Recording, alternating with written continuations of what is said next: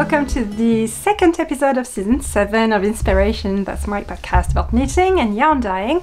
I'm very glad to be with you for another episode, so thank you.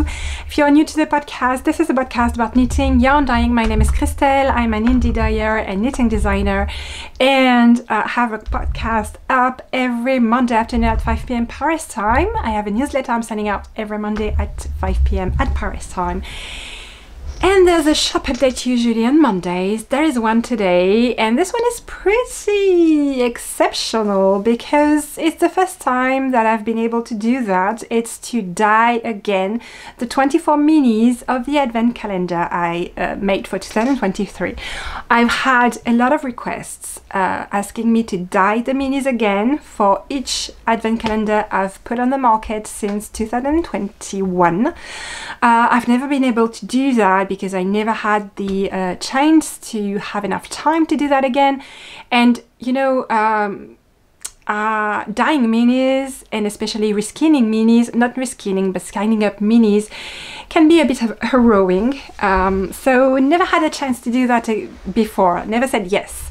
This time around I had quite a few requests to do that again, and because now we are two, I'm not working alone anymore, there's Michelle and I've been able to do that, guys. So I'm going to dye them next week, and if you are interested, I'm going to offer this kit of minis. That's the advent calendar I put together for 2023, 24 minis, 24 colors.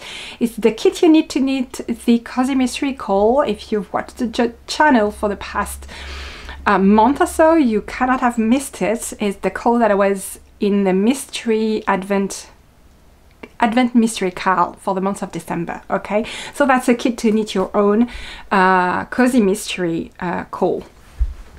This is in the shop. I have 24 of them, 25 kits of 24 minis. Sorry, got confused about a minute there. And it's in the shop now. Okay, and if you're a returning viewer, thank you so much. I hope you're doing well. It's a bit late in the podcast, but anyway, better late than never. Okay, so just a quick debrief about my first week working with another person in the studio. It's been a blast. Okay, I've never dyed so much yarn since I started dyeing. I have to let you guys see what I did with Michelle. so many skeins, guys. Like, look at that. Look at that. All that is for the pop-up shop next Saturday at Sur un Fil in Orsay. So everything here, there, and it's not even all, guys, because I have some remaining from Brussels that's stowed away in the my luggages in my cupboard, and I still have some yarn drying for that I have to skein up and label for Sur un Fil, but I'm almost there. So that's the great thing about not being alone anymore. I have so much more yarn with me, guys, to put in the shop, to put in the pop-up shops, on the festivals. That's so cool, so cool. So here we are back in my podcast nook. Okay, so much yarn, that's great. I'm so happy.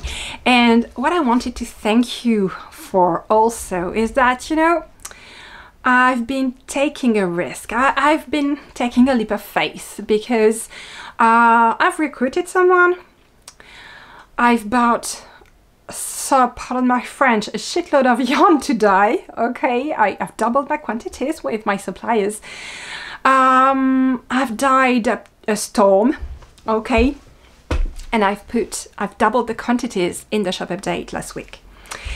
And you guys were up to it. Okay, thank you so much. Everything went out so fast, although it was double the quantities. So I'm so happy, guys. Thank you so much.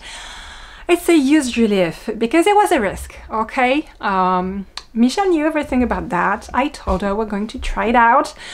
I've got strong signs that there is a demand. Everything goes off the shelves so fast usually, and I've got a lot of messages asking me to do custom orders, and I'm not able to, you know, satisfy the demand. So there's strong signs that this could be the right move.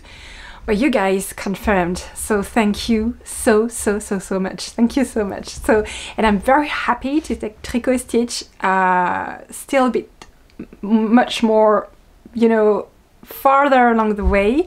I've got this feeling that we've stepped up, and it is so good. It feels so good. So thank you. Okay, thank you so much. So yeah, this week it's been awesome because, you know, I'm so used to working alone. I'm also used to listening to myself quite a bit, maybe a bit too much sometimes when I'm not feeling up to go to the workshop because I'm a bit tired, or I have things to do at home, or maybe too much admin I have to catch up on. And so I think that previously I was quite flexible on my working time, and I could be dying at odd times of day, maybe sometimes at night, just to catch up, because I always felt I was, you know, running after time and all. And this new organization is completely different because Michelle is here every day from 9 to 1 p.m. And so she's here, and I need to be there as well. There is no cutting corners. I have to be there. And so I've been doing consistently this week from 9 a.m. to 1 p.m. every day. And I've been doing my part, and we had a huge amount of snow for us on Tuesday, which had not happened in my corner of the world since like 4 or 5 years, okay? And the thing is, when it snows in France, like when it's not on the mountains, it's like, you know, in the cities and all, everything is paralyzed, okay? You can't take your car. If there is no more buses to take the kids to school, everything stops. Okay, we had 10 centimeters, like it's 4 inches of snow in one night. The whole area stopped. Everything stopped, okay? There was no market this morning in Broglie because people couldn't get the fresh fruits and vegetables from the big marketplace in Paris earlier this week. Everything stops, guys, okay? So for 2 days, no school, no bus, no nothing. And I told Michelle, you know, don't drive, it's a bit dangerous, just at home. It's not a problem if we skip a day, it's not an issue. And she was like, okay. And then at 1 p.m. she called me and she told me, okay, I managed to go out of my yard, so if you want, we can meet at the workshop and do our dyeing station as we planned. I was like, okay, let's do this. Well, I didn't want to. I wanted to stay home, cuddling under the covers, watching a movie and knitting. But anyway, okay, let's do this. So much discipline, So it's not the same thing as working alone, definitely, and it's far better. Okay.